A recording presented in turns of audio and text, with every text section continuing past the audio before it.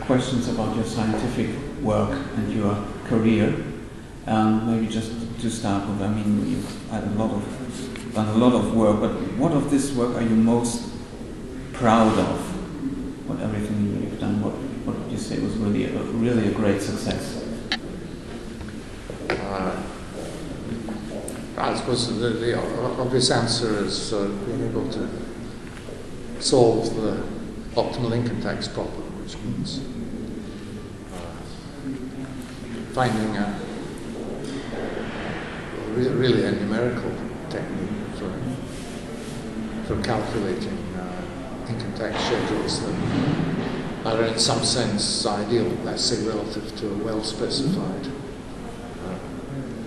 sort of criteria, and for what could be reasonably realistic models of the economy. So I was pleased about that.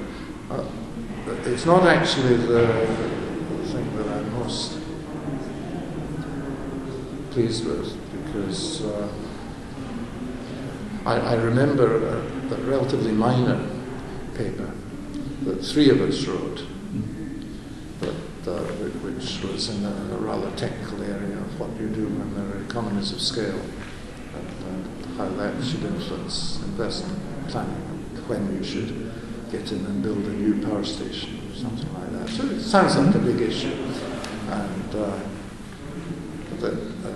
there it was quite easy to get the wrong answer, because the obvious conditions had several solutions, and I spotted the problem and got it right. That was a bit tricky. It was the kind of thing that afterwards you think you could have got completely wrong. So I was more pleased with that. It seemed to me a harder mathematical problem. But on the other hand, I'm pleased with the income tax rule, because I think that's somehow a bigger economic issue. And yeah, of course, you're very, very famous for this work in the tax sector. And currently there's a big debate going on about tax invasion from the US and also from Europe coming. What could be the best way to make sure that everybody pays taxes? Because I think some tax systems are constructed in a way that people feel that maybe they should look for the best legal way to avoid that system. I mean, we in Switzerland, I think we prefer a flat tax or something, but it's very hard to getting this through on a political level in other states. So how do you see the current debate about this tax question, that everybody should be taxed with all possible methods to get the money to the state? Yeah. It seemed to me that when people said let's have a flat tax, they were usually meaning let's have a low tax. And in some sense that it doesn't make any particular sense to do that unless you can somehow show that you don't need, there aren't good reasons to use so much tax revenue. So in other words, that's got nothing to do with whether people are going to be able to escape the taxes easily.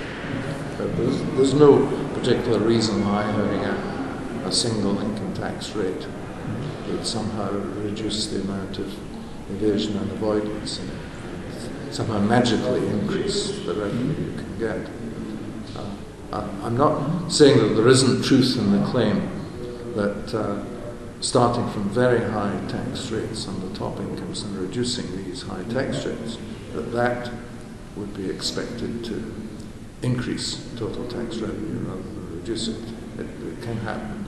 It may have happened in America at the point when they came down from tax rates over 90% at the very top to something a bit lower. And of course this is all very exciting in France, because the announcement of 70%, which is an effective tax rate, including sales tax, direct tax and so on, of probably over 80%, leads a number of big names to leave the tax jurisdiction. So in a sense that you could say that it's encouraging tax avoidance, or you could say it's taxing immigration. which is clearly legitimate, but is a dimension of labour supply. Analogous to deciding to retire early, which is the other kind of thing. What I do from time to time is deciding that I'm not going to do a lecture because they haven't offered enough money. It's not realistic. These dimensions really exist. And I think they are probably more important. I still believe they're a lot more important than actual evasion. On the other hand, of course, a lot of the evasion would be focused through Switzerland. I understand why Switzerland is particularly sensitive, and other countries blame Switzerland. Perhaps unreasonable. Can I ask you two questions?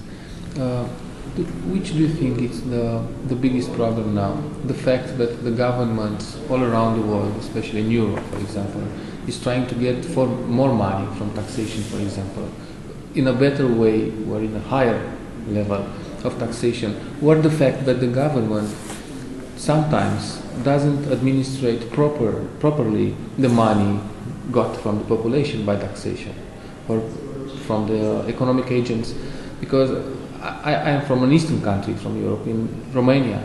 So the government all the time is fighting with fiscal evasion. And they are fighting every day, but the efficiency finally is not very obvious. And you're talking now of the efficiency of government expenditure. Yeah. Not in pursuing taxpayers, but maybe in building hospitals. Yeah. Or persuading teachers to turn up at school. So there are the public expenses. Yes. I sometimes think that people can be a bit unfair to governments about this, because governments are having to deal with some of the areas where it's hardest to achieve real efficiency. But the fact that the government doesn't have what we call a profit constraint, that they have to make a profit, do they have an incentive to make as much profit as possible? This is what cuts costs.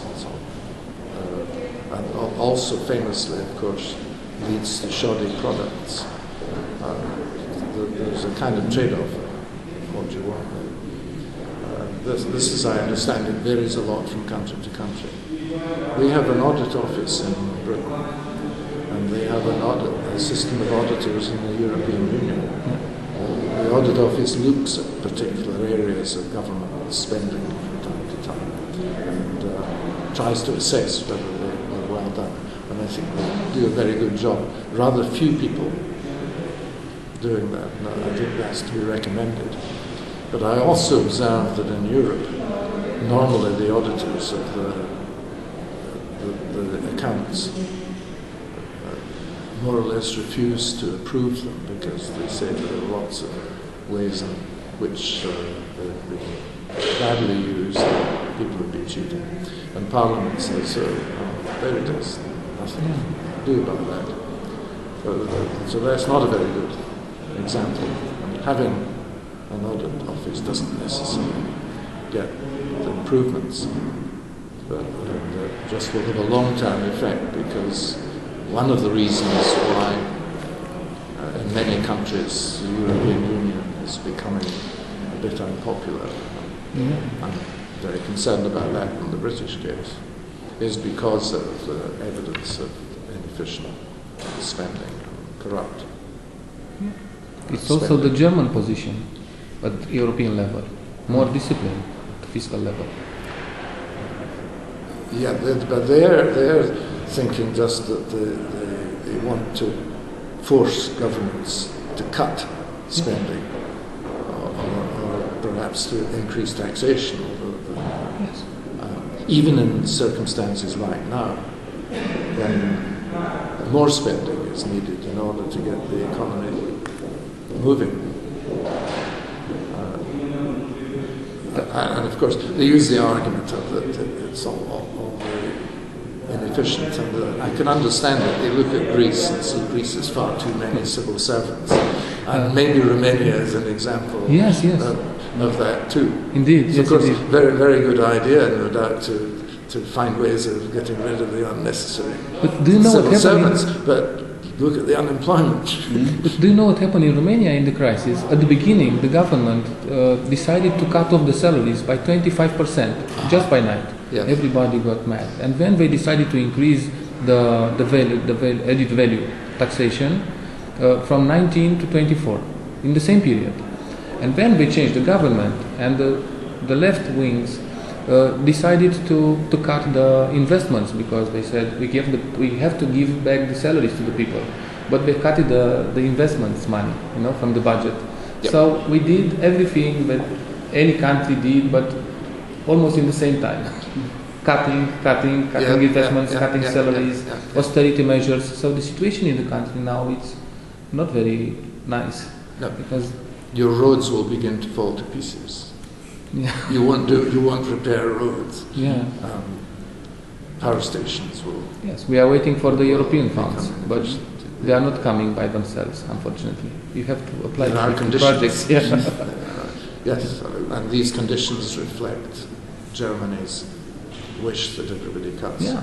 spending, which is just saying that what they care about is the fiscal standing of the countries, and trying to reduce the chance of default as much as possible, and not concerned about this other real aspect, which is the unemployment, the quick impoverishment. I'm sure people's incomes do have to And fall. people are wondering, where are we going? And That's right. They see no good results from it. yeah, But what is the point of cutting them? yeah. And which is the solution? If Finally, the results are worse than they were before. So this is some things need done, yeah. but not now. Not now. What would you advise to do at the moment? Of course, you can start thinking about how you change things, but it is difficult to give the advice without saying who it's to. And actually, if you're asking what should the Romanian government do, please. then I think that's very difficult, because you're in quite a tight bind. I think it may be worth thinking of a really radical answer, which I would think would be to get out of the euro. Really? This is what you think it would be better for Romania now? Perhaps to default on loans. I think that would, at least in the short run, be better. Now, there's no question that, so in order that it would be possible to do some of these things, like spending more on roads or whatever, or managing with less tax revenue, because you could print money to do it. You can't do that at the moment, because the money supply is controlled by the central bank. Yeah. And the other is that you can, it's a much better way of adjusting the cost of labour is by devaluing rather than by reducing wages within the country. If you reduce wages like this for civil servants, it just reduces demand, which causes still more unemployment. Whereas if you devalue and at the same time you are able to expand demand, then you can increase employment. But I have difficulty in thinking of things that you can do within the straitjacket of the it could be an economic solution with a political solution for an economical problem, right? Because it would be a political decision to take. The euro is a political issue. Yeah. Yes. There are some countries which... But one's got to understand the cost of having the euro, and it's very considerable for... there are some countries which face the question of maybe to leave the Eurozone, for example, Yeah. Greece or